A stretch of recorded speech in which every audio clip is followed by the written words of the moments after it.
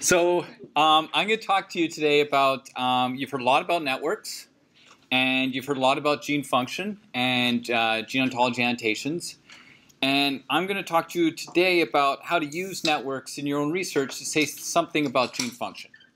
Either about the function of genes that you don't know you don't have an assigned function for that have come up in an assay, or to say something about a gene list that's come up in your own work, and you want to get a little bit more information about something about the functional annotation of that list, but also how the genes within that list interact with one another.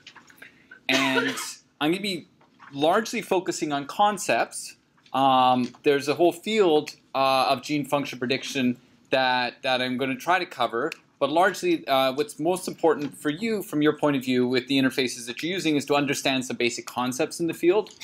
And I'm going to illustrate those concepts with I think, a very nice web interface that Gary Bader and our labs developed about 7 years ago now, called Gene Mania. It's not the only such interface, and we'll go over a couple other, at least one other interface that provides similar functionality. Okay. So I like to start with some learning objectives. And do we have a pointer? I guess I have a pointer. Okay, so I'll start on this side of the room and then go over there, so everybody gets some time with me. So the main concepts that are important to us are the concept of what's called a functional interaction network. I don't know if you've heard that term before during the time here. I mean, the Lincoln and Robbins stuff is a functional interaction network. Did they use that term? Yeah. Okay. Great. So you're already 1/3 of the way there. Also, the idea of guilt by association. This is a way of inferring gene function. It's the standard algorithm that people use.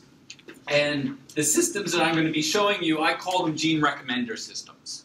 I call them gene recommender systems because there's a lot of other recommender systems in your life, like Amazon recommends you books, whatever radio app you use recommends songs for you, that sort of thing. I guess Facebook has started to recommend you stories.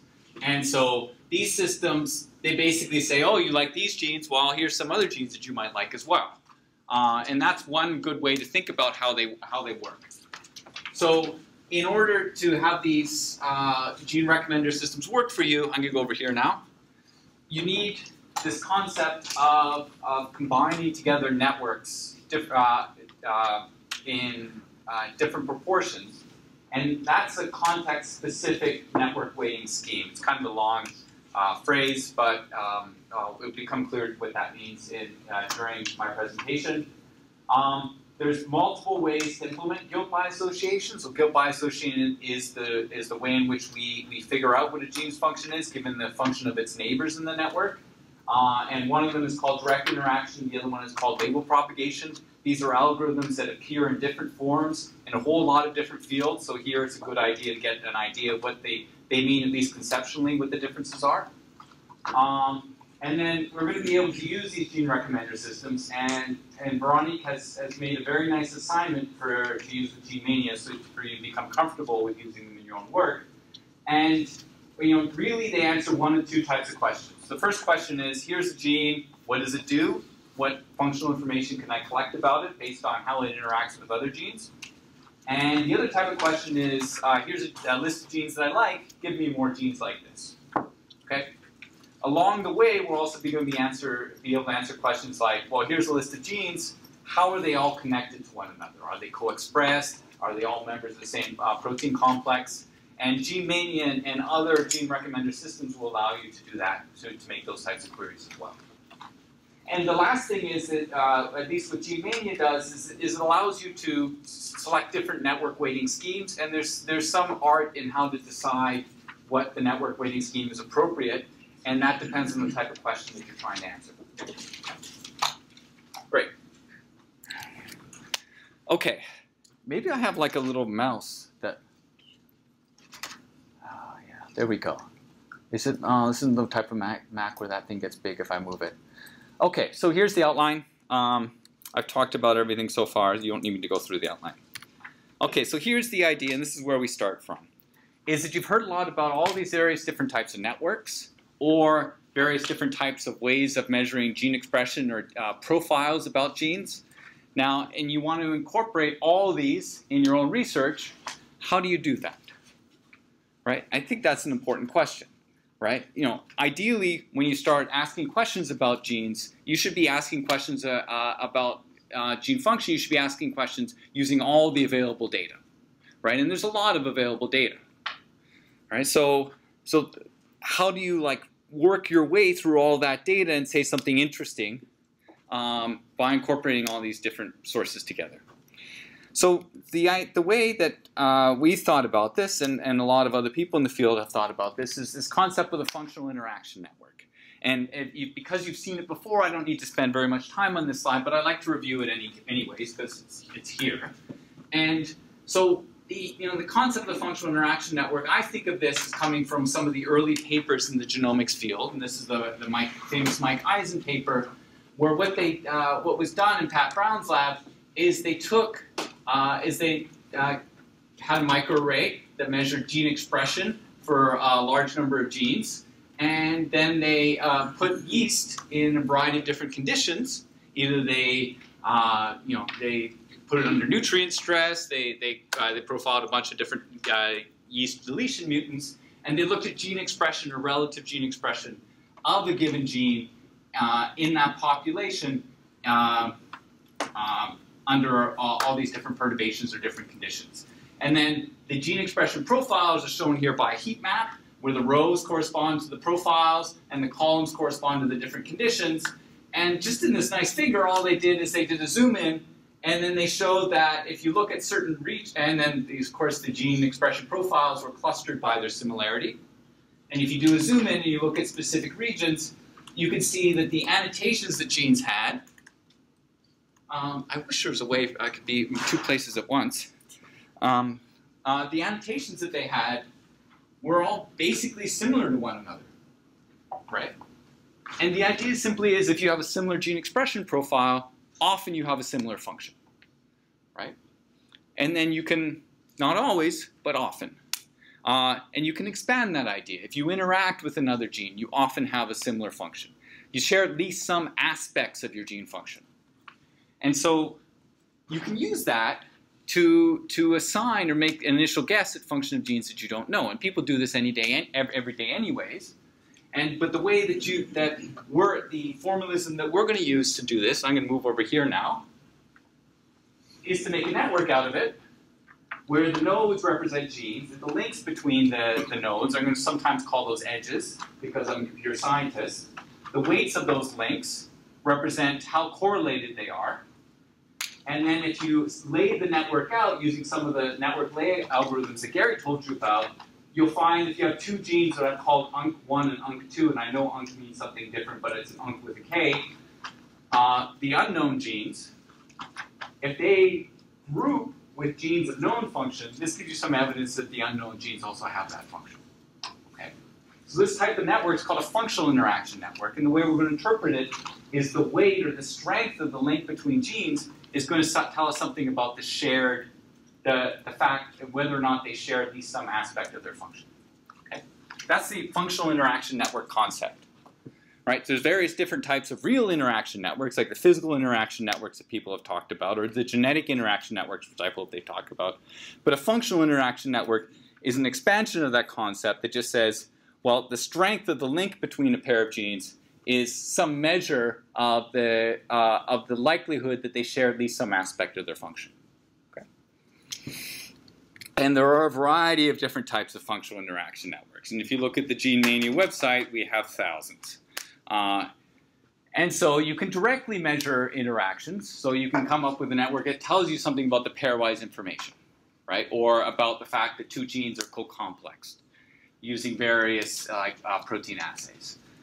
You can come up with, you can directly measure whether or not two genes have like are in epistasis or have some sort of epistatic genetic interaction, make a genetic interaction network. You can infer interactions like in the previous slide where you link two genes together if they're highly co-expressed across a bunch of different samples. Or you can try to infer interactions from multiple data sources by like taking a bunch of these networks together and then summarizing all the interactions that you see.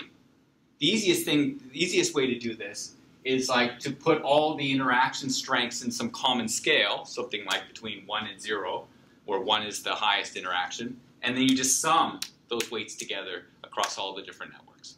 And that pretty much describes most of the algorithms that combine these data into one network. Okay? But that, or something slightly more intelligent, is what I'm calling a context-independent functional inferred interaction, where you're combining interactions from multiple networks together. It's context-independent because it doesn't depend on what question you're asking. What networks you use to provide you information about gene functions, that doesn't change based on what functional questions you're asking. Okay, does that make sense? But there's another way you could do it. You could make the contributions of different types of data depend on what question you're asking. Okay. So, for example, if we want to ask whether or not two genes are co-complexed or are in the same cellular compartment, we would care a lot more about their protein interactions. Maybe a little bit less in their tissue expression profile. Does that make sense? Okay. Okay. And then, so that's the functional interaction network. Now there's two main questions you might want to ask when you're doing what we're going to call functional prediction. One of those questions is, what does my gene do? Here, this gene came up. Actually, the way I use this is I'm sitting in a seminar and someone says like a gene name. I open up GeneMania, I type the gene name in, and see what I can figure out about that gene. But that's basically like, can I say something about the gene's function by looking at all the other genes that it interacts with? The other question is, give me more genes like this. So this maybe a little bit more, well, it still makes sense. Say you're interested in the Wnt signaling pathway, and you want to find more genes that are likely involved in Wnt signaling. What you could do is just put the list in of genes that you know are involved in Wnt signaling, and ask for more genes like those.